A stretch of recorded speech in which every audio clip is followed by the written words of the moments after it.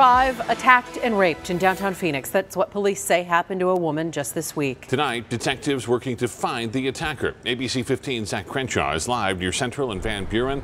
Zach, police say this woman was just walking from the park.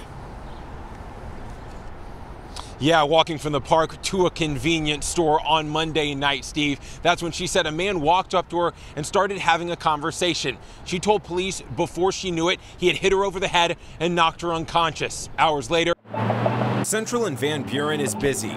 There's a light rail stop, buses and businesses all over, and ASU's downtown campus. It is very concerning. Monday night, Phoenix police say it's where a woman was violently attacked, then raped. The suspect allegedly knocking the woman in her 50s unconscious before dragging her somewhere and sexually assaulting her. I usually go to the gym right here, so that is scary. The woman was out cold for hours. Police say when she woke up, her phone and other items were stolen. Detectives found a credit card nearby. There's a lot of young ladies walking around here, and they need some assurances down here. ASU students were notified Thursday night.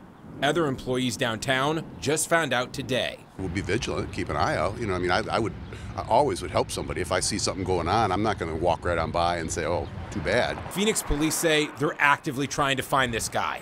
In the meantime, many downtown are a little more alert.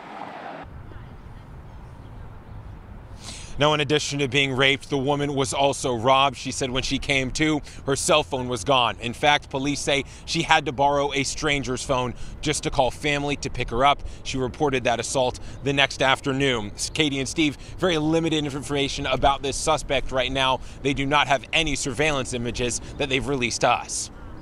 We hope that changes soon and that he's caught. Zach, thank you.